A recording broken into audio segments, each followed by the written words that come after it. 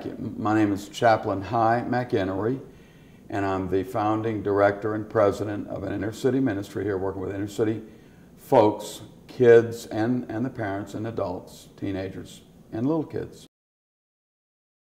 Well, I stayed in during the hurricane.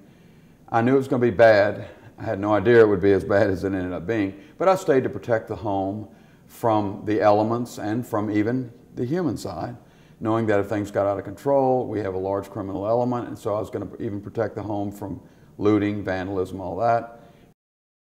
On the first day out, as I began to realize the magnitude of this thing, and then when I discovered that the Louisiana National Guard was not here, that we were on our own,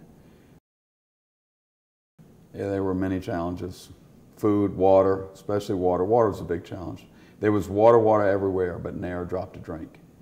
And the waters that had flooded this city were very polluted. In fact, the reports I've heard of that the pollution was off the charts, biological and chemical. The city was floating with dead bodies, human and animal.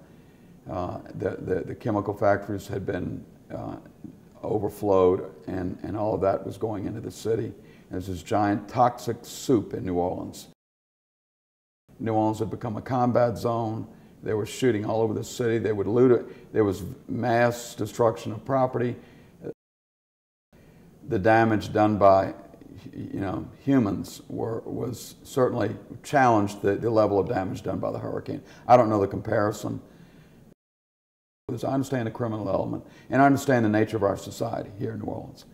I knew that could happen. I just didn't think I'd ever see it, because I didn't know that we would be just abandoned and have nobody here to help us. Like I said, the National Guard didn't show up. The police were overwhelmed. For every 50 crimes, for every 50 fires, there was one cop or one fireman. What it proved to me, there's a thin veneer of morality that surrounds society. And if something occasions the opportunity for the removal of that thin veneer, it is removed quickly, and the darker side of humankind comes out exponentially. So I would wish that every American and every American family would be prepared like this, because if we do get an EMP, forget the government, forget the police, we're on our own, and it's going to be rough. When the criminal element of society finds out they can't get their drugs, and also there are no cops to defend the innocent, it's going to be Hurricane Katrina all over America.